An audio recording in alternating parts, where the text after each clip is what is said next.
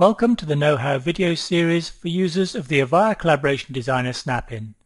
In this two-part demonstration, you'll learn how to use some of the more advanced features such as gateways, boundary events, call control tasks, and data transformation. We're going to build this real-life workflow which defines the process by which subscription requests to a theatre's free What's On guide are received, confirmed, and added to a database. The workflow starts when a subscription requester submits their name and mailing address via a form on the theatre's website, plus at least one of their email address or phone number. If the requester provides an email address, an automated email is sent to that address containing the URL of another web page that the requester must visit within the next hour to confirm their identity. If the requester provides a phone number only, an automated call is made to that number and, on answer, a pre-recorded message played inviting the requester to press 1 on their keypad to confirm that they did indeed make the original request. Once confirmed by either method, the requester's name and address are added to a database. So let's start building the workflow definition. To save time, the start event has been configured to be triggered on occurrence of a predefined mail-out subscription request event. Notice that the event passes in the name, mailing address, and email address or phone number entered by the requester. In addition, these values have been mapped to and stored in the variables object so that they will be available when needed later in the workflow. This screen shows how to create a test HTTP request to trigger the workflow using the Postman REST client. Depending on the values entered by the requester, the next task in the workflow will be to either send an email or make a one-party call. For the workflow to be able to determine which path to follow, a gateway needs to be added to the definition. 3 types of gateway are available, depending on whether one, multiple, or all paths are to be taken. In this case, only one of the paths should be followed to confirm the subscription, so choose the exclusive gateway and connect it like so. To define the conditions under which the send email path is taken, double-click on the connection to open the Properties dialog and set the sequence number to 1 to ensure that the conditions on this path are tested first. Next, select Conditions to open the Conditions editor. The simplest way to determine whether an email address was entered by the requester is to check that the email address variable isn't an empty string. Then validate the expression, it's fine, save, and OK to close the dialog.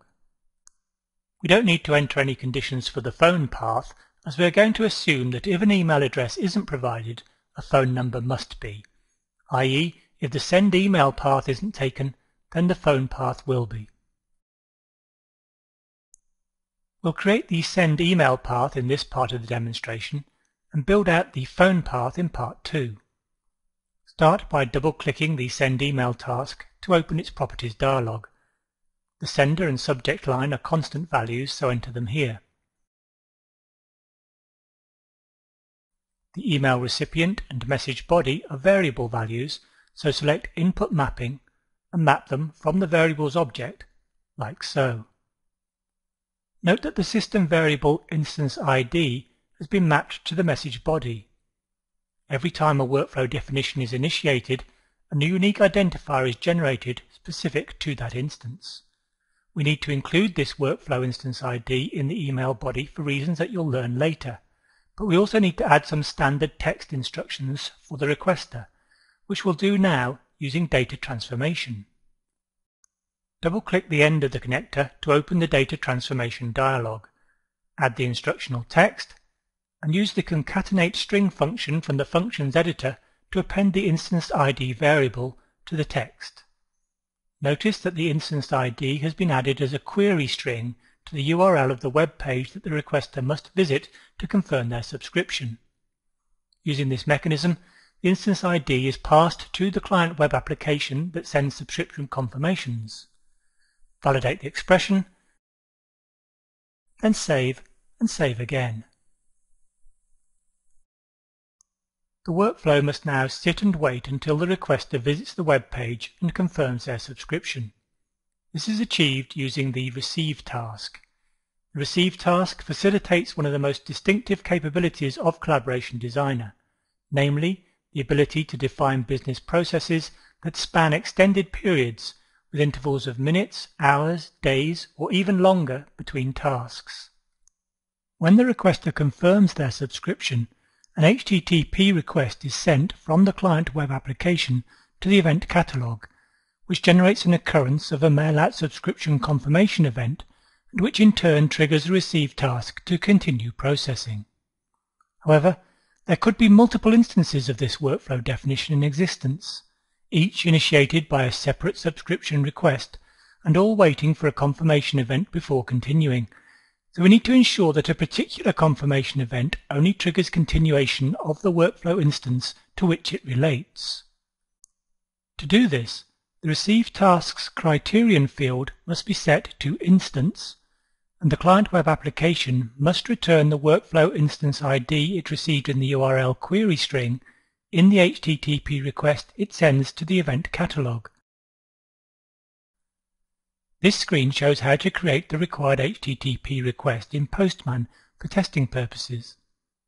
In this way, the occurrence of the mail-out subscription confirmation event generated by the requester's confirmation is matched to the workflow instance initiated by the requester's original subscription request. When confirmation is received, the Update DB task is used to add the requester's name and address to the subscriber database, and the workflow terminates. We'll look at the Update DB task in more detail in Part 2. But what if something goes wrong and the email can't be sent, or the requester receives it but decides not to confirm? The workflow instance would sit there in perpetuity and never complete. This situation is avoided using boundary events. To catch errors that might occur whilst generating or sending the email, attach an error boundary event to the Send Email task. If an error does occur, we will simply log a message by linking the error boundary event to a log message task configured with the required message, like so. Then terminate the workflow. To put a limit on the time allowed for a requester to confirm, add a timeout boundary event to the Receive task and set the duration to 1 hour in milliseconds. If the requester does not confirm within the hour, log a message by connecting the timeout boundary event to the log message task and terminate the workflow.